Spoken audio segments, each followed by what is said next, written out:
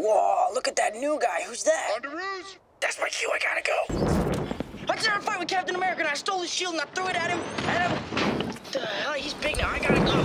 It was the most amazing thing that's ever happened. So Mr. Stark was like, hey, Underoos. And I just sort of flipped in. Hey, just a second. Coming. Hey. We have thin walls here.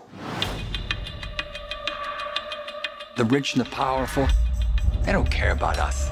We have to pick up after them. We have to eat their table scraps. These alien bastards are tough. You gotta use the stuff they use. The world's changed. It's time we change too. So when's our next retreat? What, next mission? We'll call you. I think with a little more mentoring, could be a real asset to the team. That's not a hug. I'm just grabbing the door for you. Oh, all right, kid. Good luck out there. Someone is collecting stuff from Avengers battles and building these crazy weapons.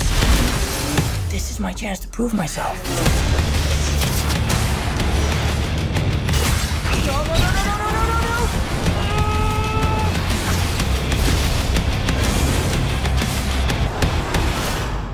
What if somebody had died tonight?